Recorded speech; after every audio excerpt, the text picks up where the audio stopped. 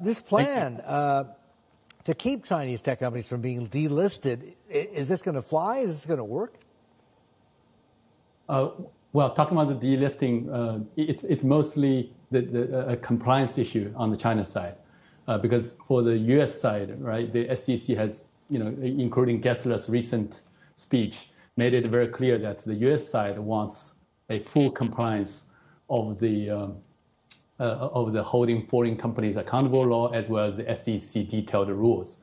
So it's fairly clear that the U.S. side does not want to change too much. So it's really up to China's side to figure out how to, quote unquote, fully comply with the requirement. So is this a polite way of saying that this whole three tiers of data based on sensitivity, that's not going to be enough? Well, it's likely to be a compromise for most of the companies. Earlier, SEC made a suggestion that for the most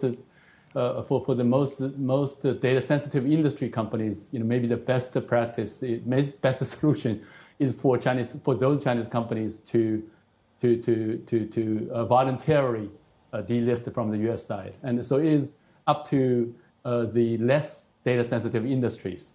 Maybe the majority of the listed companies. For that, maybe there's a possible solution between the U.S. and the China side to figure out how to comply with the auditing requirements from the U.S. side, and at the same time allows the China side to feel comfortable to release the data for overseas listing disclosure requirements.